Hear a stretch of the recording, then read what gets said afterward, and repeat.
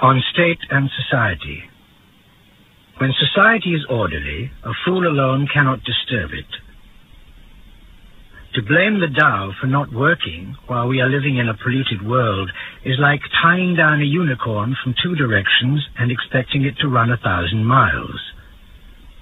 Place a monkey in a cage, and it is the same as a pig, not because it isn't clever and quick, but because it has no place to freely exercise its capabilities. Those who can become rulers must be able to find winners. Those who can win over opponents must be strong. Those who can be strong are able to use the power of other people. To be able to use the power of other people, it is necessary to win people's hearts. To be able to win people's hearts, it is necessary to have self-mastery.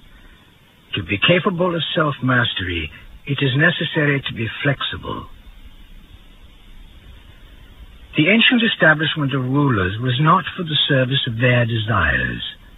And when sages lived in lowly positions, it was not for the purpose of taking things easy. Rulership was set up because the strong oppressed the weak, the many did violence to the few, the cunning foiled the simple, the bold attacked the timid. People kept knowledge to themselves and did not teach. People accumulated wealth and did not share it. So the institution of rulership was set up to equalize and unify them. Spiritual government is the very best. Next best is to make it impossible for people to do wrong. Next after that is to reward the worthy and punish the disruptive. As a balance scale is fair insofar as it weighs things impartially, and a plumb line is correct insofar as it determines straight lines impartially, a ruler who applies the law without personal likes and dislikes can thereby command. When rulers are very crafty, their subjects are very devious. When rulers have many obsessions and interests, their subjects do a lot of posturing. When rulers are uneasy, their subjects are unsettled. When rulers are very demanding, their subjects are contentious.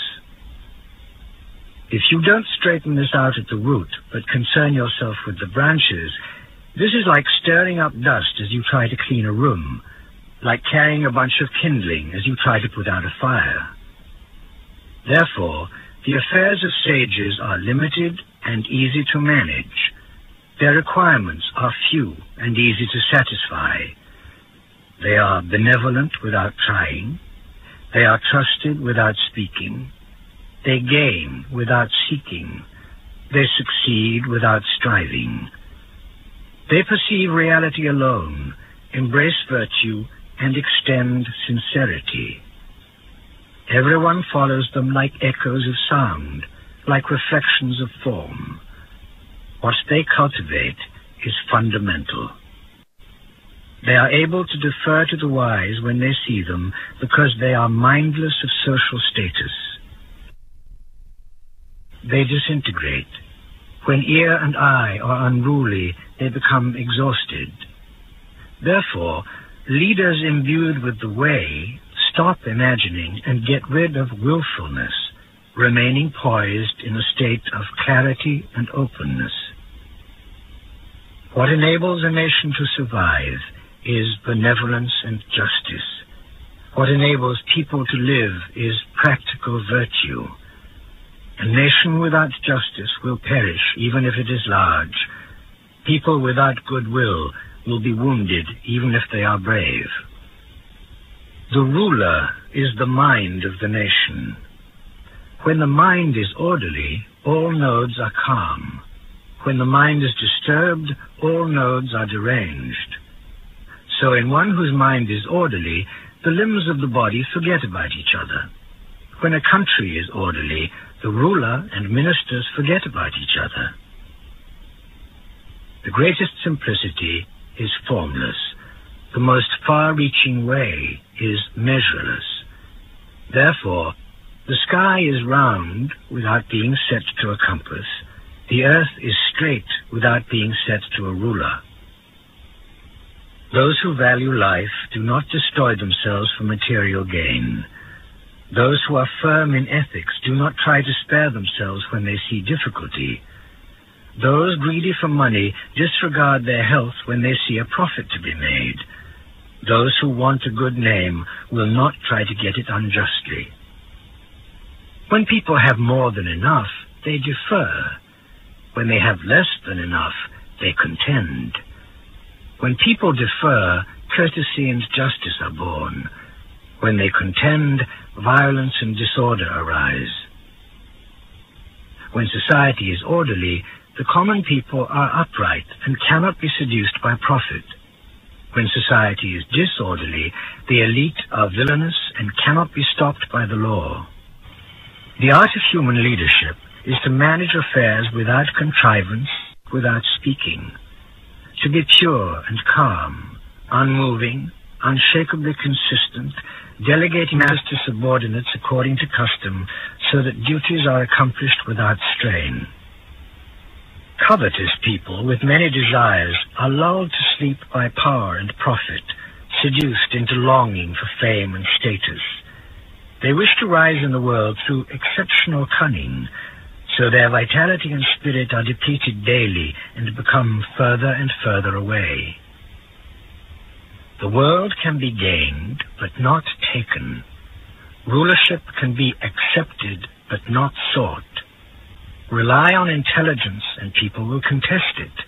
Rely on power, and people will fight it.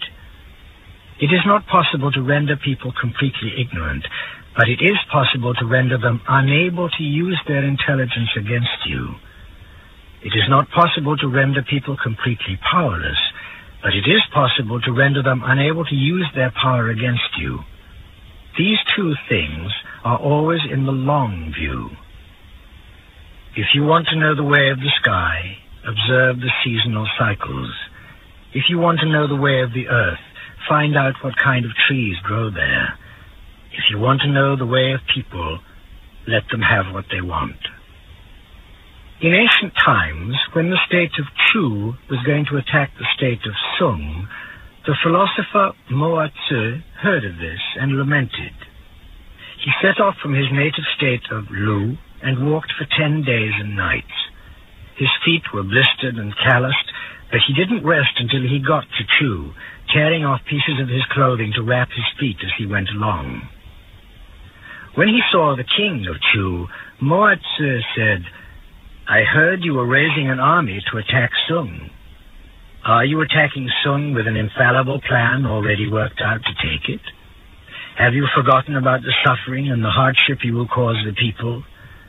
If your army were going to be halted and your weapons broken down, and you were to be infamous for injustice without having gained a square foot of territory, would you still attack Sung?" The king said, "If I was certain to fail to take Sung, doing an injustice, why would I attack it?" Mo Tzu said, "The way I see it, you will surely do violence to justice and also fail to conquer Sung."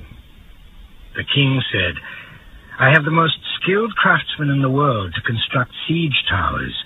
If I set them up to attack Sung, how can I fail to take it?" Mo Tzu then told the king to have his artisans set up a siege, saying that he would show how a defense could be made. The master craftsman set up 9 sieges, and Mo Tzu foiled every one, not letting any through.